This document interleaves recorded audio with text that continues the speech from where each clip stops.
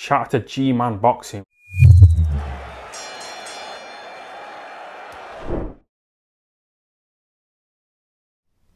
Alrighty, so big news today. The news that we kind of all saw coming, but it's nice. For me personally, I like this. I think this is good news. I think it's good for the sport of boxing. Eddie Hearn has announced a 5-year broadcasting deal to take his Matchroom stable to Dazn in the UK, meaning he is leaving Sky. So next week's card, which has Lewis Ritson on it, which has had virtually no publicity at all, it was just kind of announced. It only has 3 fighters currently confirmed for it. That's going to be his last fight with Sky. Alright, no more Adam Smith's virtue signaling, thank God. So it says June 12th in Newcastle will be his last fight on Sky. New pack, at least 16 shows per year. Initial price for the zone will be $1.99. Still, Eddie Hearn, if he's talking about 16 shows in the UK, well, we don't really count last year because it was a bit of an up in the air year, but in 2019 he ran 15 shows in the UK. That was with Sky, so it just gives you a kind of indication it's going to be kind of the same. It says here, Eddie Hearn has a new 5-year deal, it's said to be worth 9 figures. Will begin 3 weeks of fight camp in Matchroom HQ, which I enjoyed fight camp last year and I'm going to enjoy it again this year. The whole scenery of it, I think that Eddie Hearn's onto a winner with that because it was fantastic.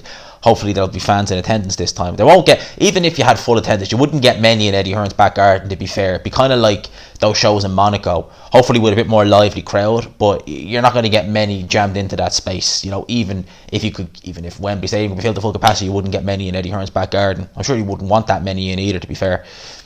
Where are we going here? Oh yeah, he says that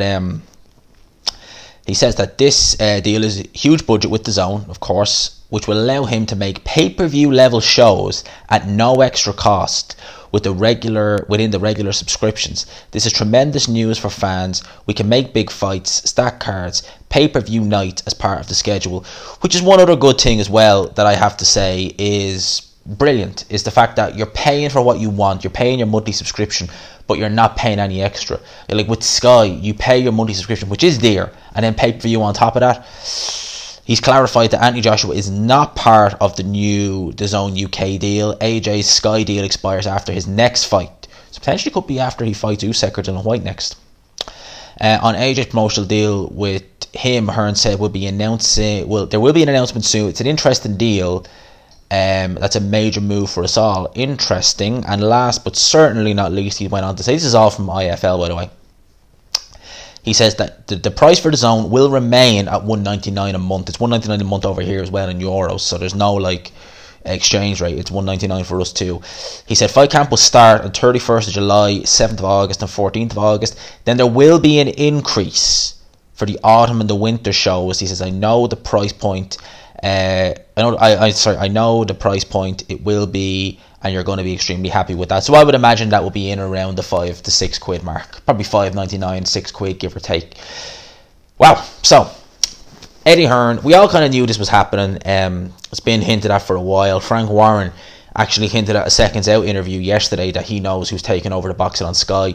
It's a guy called John, I can't really pronounce the guy's last name, it begins with a W, but essentially he used to work within Matchroom. He was the guy, you can correct me if I'm wrong on this, but I believe he's the guy who came up with the concept of Prize Fighter. For those who don't know what Prize Fighter is, it's the little tournament that Sky, Eddie Hearn used to run them up until as far back as 2016, where they would kind of take, bit like what Ultimate Fighter is, where you just kind of take like guys who are just knocking about, you know, Rocky Fielding won it, and you just put them in 3 rounders. It's like amateur 3 rounders, quarter-final, semi-final, final, and the winner would get, I think, like 30, 40k. You get a decent payday, and they were fighting pretty much nobody's. So he was the guy who came up with that. So it could be, he's kind of the guy they're talking about who's taking over with Sky.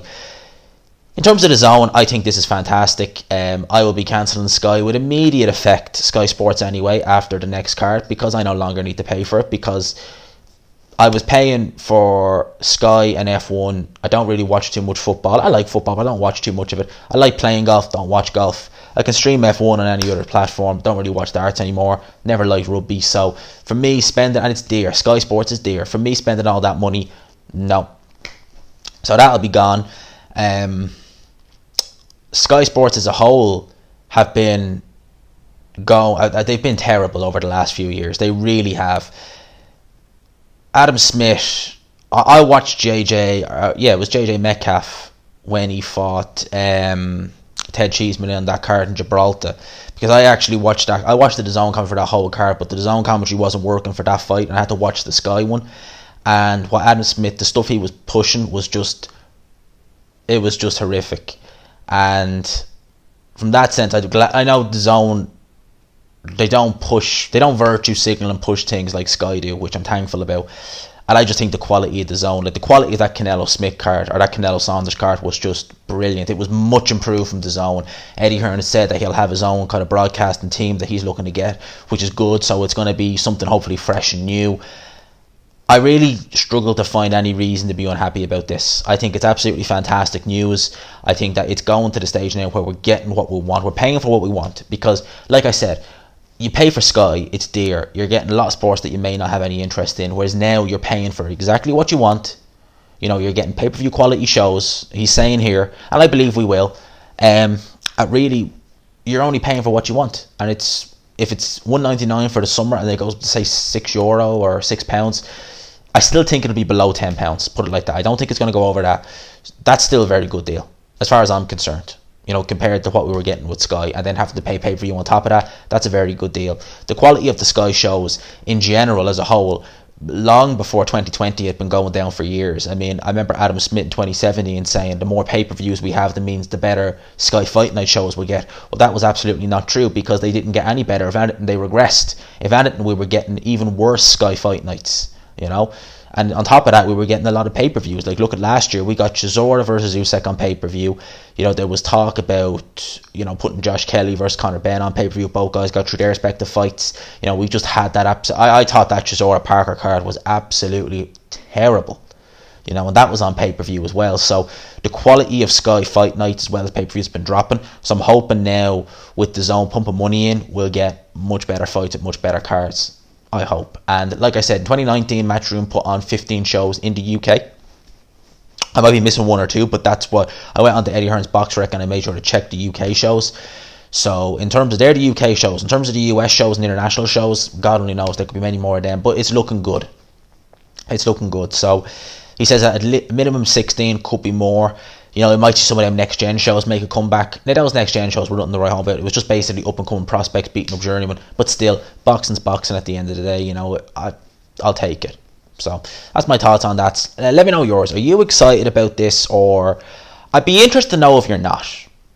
I'd struggle to see how anyone couldn't be excited about this. But let me know in the comment section if you feel as though Eddie Hearn's making a big mistake with the DAZN and we should keep with Sky. I'd be interested to know your thoughts in the comment section below. For now, lads and lasses, I'm going to leave you with that. I'm very pleased about it. Looking forward to hearing about what's happening next with Fight Camp. As for Sky, yeah, I'm saving money, so it's a good thing. It's a very good thing, you know. And I'm not someone who's, you know, like penny pinch or anything like that, but I'm not paying for something that I don't need anymore. So thanks, but no thanks. I'll leave you with that. Smash the like button if you enjoyed the video. Subscribe, of course, if you're new. Hit the notification bell as well. Helps your boy out. #GMansRocks, all that good stuff, lads and lasses. I'll talk to you. Peace.